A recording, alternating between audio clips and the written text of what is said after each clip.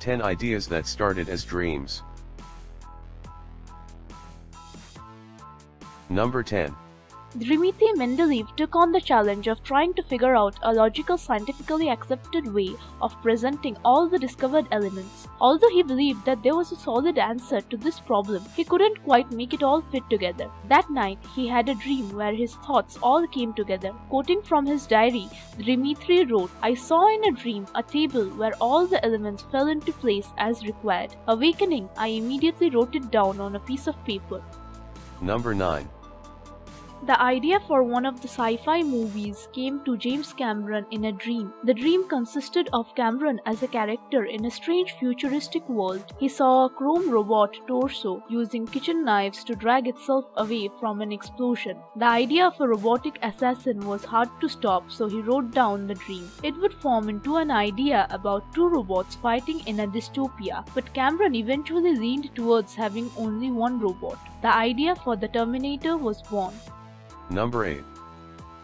Larry Page dreamt of downloading and storing the internet on individual PCs. When he woke up, he did some math to see if it was possible. Given bandwidth and storage issues, you couldn't save entire web pages to a computer. However, it was possible that the web pages could be stored as individual links. This gave Page the idea of collating links to web pages around the world and searching through them. Eventually, this developed into the Google we know today. Number 7. Albert Einstein dreamed that he was watching cows eat through an electrified fence, but the cows were seemingly unfazed by it. Einstein touched the fence and discovered why they weren't bothered. The fence had run out of charge. A farmer approached the fence and replaced the battery, at which point all the cows jumped away at the same time. The farmer claimed that he had seen each cow jumping one after the other. When Einstein awoke, he formed the basis of the theory of relativity. Number 6. The origin of the Necronomicon is a little bit mystical in its own right. H.P. Lovecraft did go on to explain that Necronomicon meant an image of the law of the dead in Greek. However, he claimed that the original idea behind the name came to him in a dream. On hearing this, people stepped forward with various theories, including reading The King in Yellow, which features a disturbing book in its story. However, Lovecraft never said anything clearly about it. Number 5. Hergé, the creator of Tintin, was having a recurring nightmare. A psychoanalyst told Hergé that the dreams were caused by his previous works on Tintin and that Hergé should stop immediately. Instead, Hergé produced Tintin in Tibet, a story that mostly takes place in the snowy Alps, representing the white spaces from Hergé's dreams. Tintin in Tibet cured Hergé of his nightmares and became one of his masterpieces. Number 4.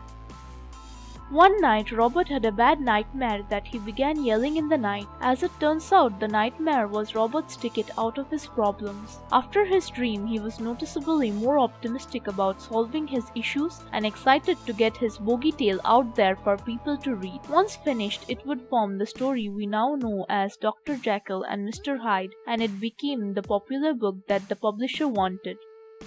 Number 3. It's no big shocker that Inception, Christopher Nolan's famous film about dreams, was inspired by dreams. However, Inception didn't stem from a single dream. Instead, Nolan's main influence for the film stemmed from several individual cases where he experienced lucid dreaming, the sensation of controlling a dream and trying to change it in an advantageous way. Nolan's own experience with distinguishing between worlds allowed him to write his experience into the movie as a central theme. Number 2. Mary Shelley, who was called Mary Godwin at the time, was at a gathering hosted by Lord Byron. A volcanic eruption in the Dutch East Indies blocked out the sun, which put an end to a warm summer. Thus, the group had to find another way to pass the dull, cold time. They started entertaining one another by telling German ghost stories around a campfire. That night, Mary had a dream about a mad scientist who tried to play God by inventing a new race of man, and the idea of Frankenstein evolved. Number 1. The tune for Yesterday, one of the more famous Beatles songs, came to Paul McCartney via a dream. He didn't know it at first. He woke up with the tune stuck in his head and believed that he had heard the song before. When it became apparent that it wasn't another person's song, the Beatles fleshed it out. The original title was Scrambled Eggs, but this eventually developed into Yesterday.